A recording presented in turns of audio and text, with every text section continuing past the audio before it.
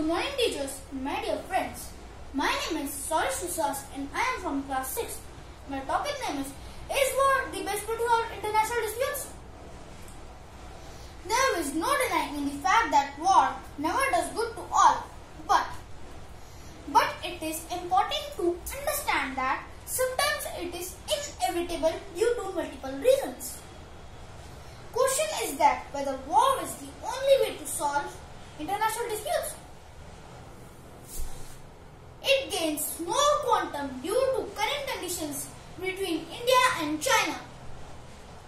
Nuclear war causes destruction on large scale. It involves killing of innocent people and injuries to new generation for years to come. The leader should rather consider communication and negotiations to solve a dispute. A war symbolizes backwardness.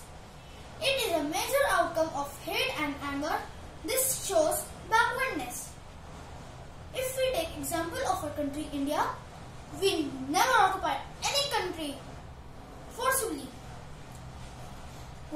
India believes in Vasudev Kutumbakam, which means whole world is one family.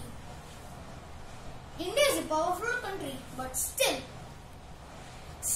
it has never ever misused its power. Instead, it always believed in war as the last option.